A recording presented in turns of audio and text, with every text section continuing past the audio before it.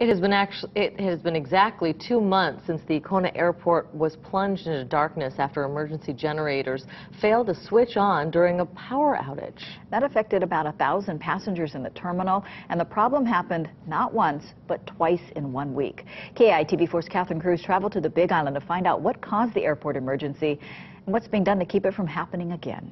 It's a KITV4 exclusive.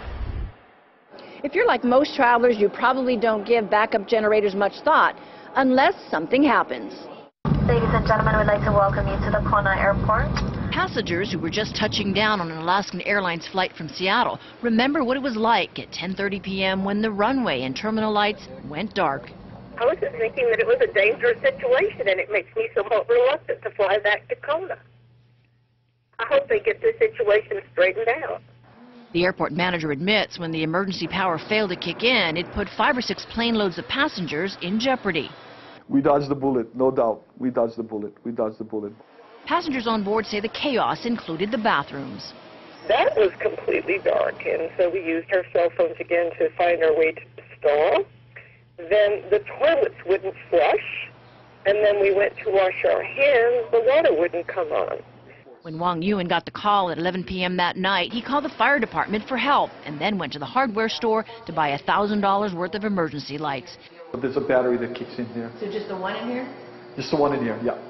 Upon closer inspection this month, a private contractor specializing in high voltage work discovered this piece that was damaged by arcing likely caused by rain blowing through the ceiling vent.